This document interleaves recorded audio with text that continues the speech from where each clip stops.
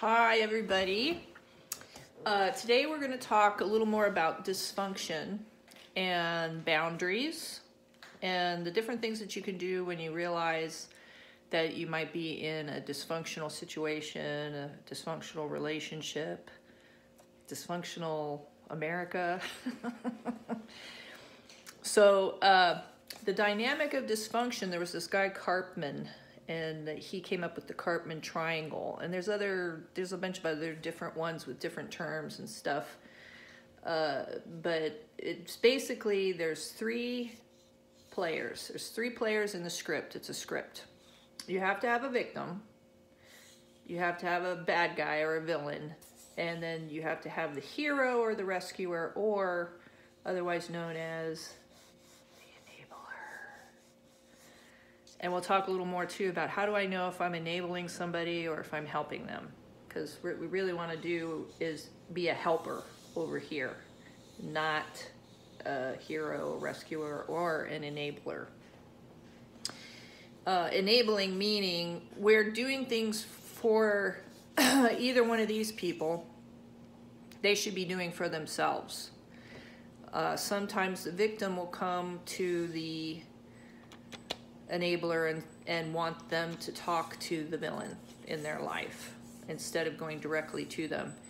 And most of the time that's not good because you want to have the two people communicating. Sometimes every once in a while you might want to have a mediator intervene to kind of help.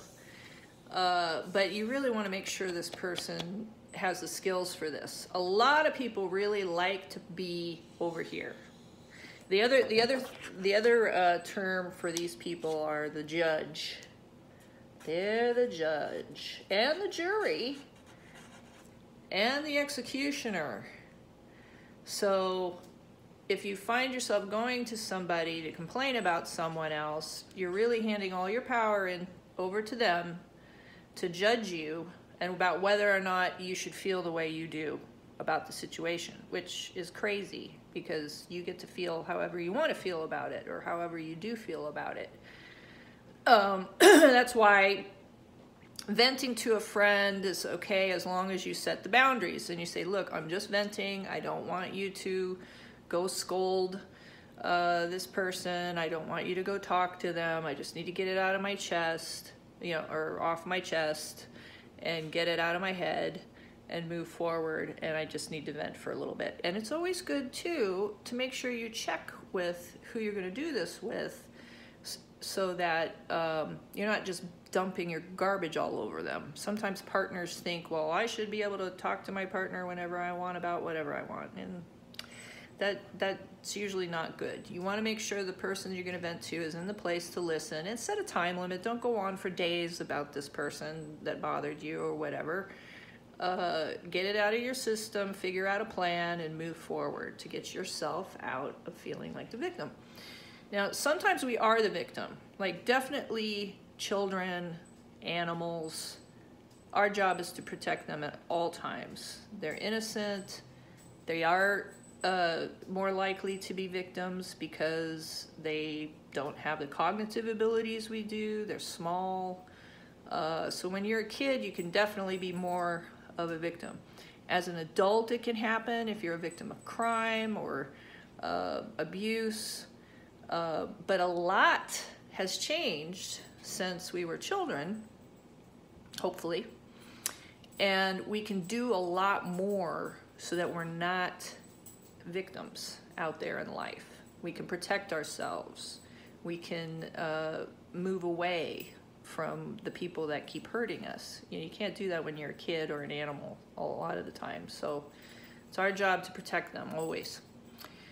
So you get into this dynamic and you have the person who's getting hurt and you have the person who's doing the hurting, and then you have the person who might come in as the rescuer.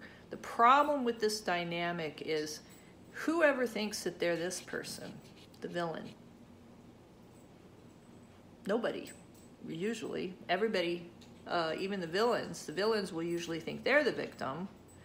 And sometimes the victims think they're the villain because the villain gaslights them, right?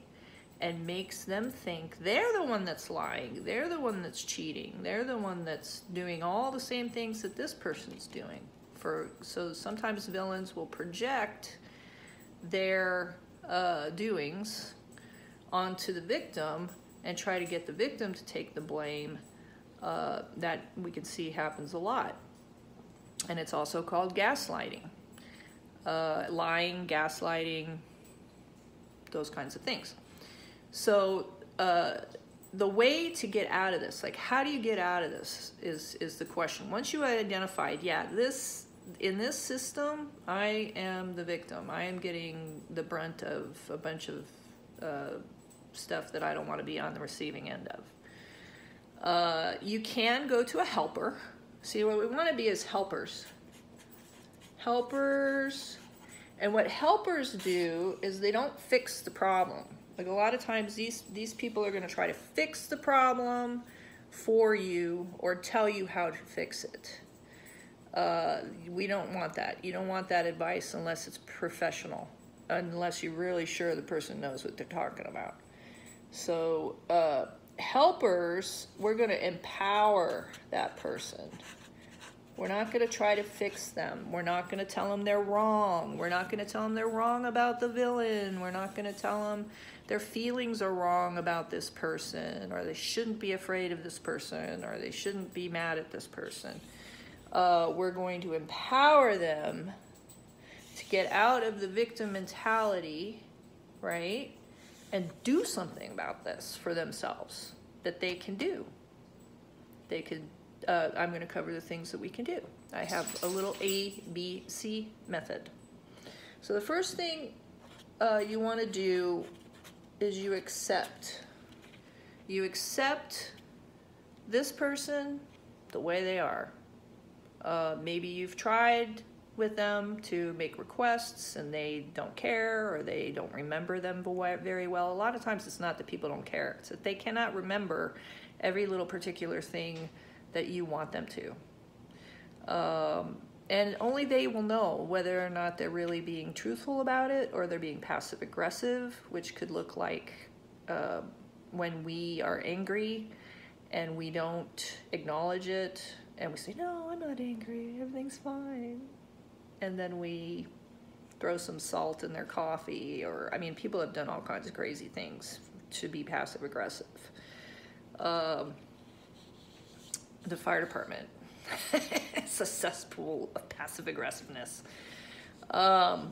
So we want to accept, okay, this person is doing this behavior or ignoring what I'm saying or whatever. I'm going to accept it. It doesn't mean I agree with it or I like it. It just means I'm going to go with reality, not my fantasy idea of what should be going on. So once you get into reality and you accept the reality, you can do some things like boundaries. And boundaries can look like, hey, would you please keep your toothpaste on your side of the sink? Or some people are like, hey, I don't want you to squeeze the toothpaste in the middle. I want you to roll it up nice and neat from the bottom. Okay, but that's not really a boundary. That's control, right? You're having to tell the person specifically what to do so that you can feel okay. That's control. Boundaries are things you do with your internal locus of control that we talked about. We talked about how we can figure out other solutions. So if you don't like that your partner is squeezing the toothpaste in the middle, get 2 tubes and you keep yours hidden so they can't find it and squeeze it. You learn how to start protecting yourself because you're going to accept that this is just something this person either isn't into learning, they just can't learn it, it's not going to happen. Of course, you can always take your ball and go home. You know, when I'd go to play with kids at the playground, if they just wanted to, you know, play by rules that they changed all the time or whatever to benefit them, I'd say, well, I'm going to go home. And it's even better if the ball is yours. You take your ball and you go home. And you say, when you're ready to play fair, I'll be there.